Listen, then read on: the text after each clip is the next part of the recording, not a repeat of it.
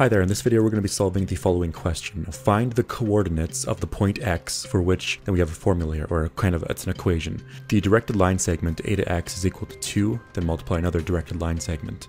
So that's what we're going to be using. So a to x, the directed line segment of that is equivalent to 2, then 2 multiply another directed line segment. And 2 here is a scalar, meaning it's being multiplied to this vector right there. So the question wants to know what this vector is right here, this particular vector in this directed line segment, the x vector. So the first step we're going to be taking here is opening up the directed line segment. How do we even calculate the directed line segment? We take the vector x, and we subtract it by the vector a. That's what they did to actually get this directed line segment in the first place, right? So the vector of x subtract the vector of a gives us this, so that means it must be also equivalent. So we have this here is equal to, then we do the same thing to the right hand side. It's going to be b subtract a. That's how they got this directed line segment. Therefore it's the same thing. So now we've opened it up a bit more, and now we're a bit more ready to actually find or isolate the x vector. So the next thing we're going to be doing is adding a to both sides so we can get x alone. So doing that, we have 2, then b subtract a still, but on the end now we have add a. And this is the formula we're going to be using to actually solve the question.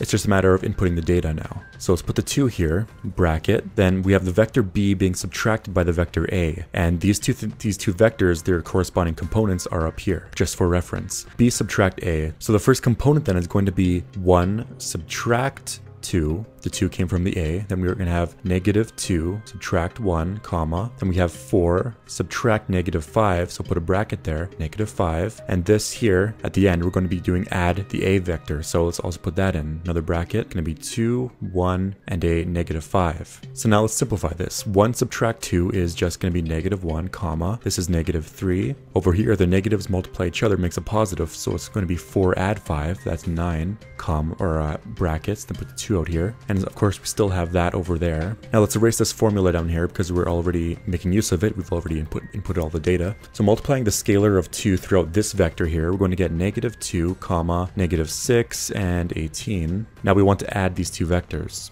So if we added them, we have the negative 2 and the positive 2, that gives us a 0, comma, then we have negative 6 and a 1, that's negative 5. And we have 18 and negative 5, that's going to give us a positive 13. And this here is going to be the vector of x. So we effectively solved the problem. Thank you for watching. If you have any questions, feel free to ask in the comment section below. And as usual, I hope you're having a fantastic day.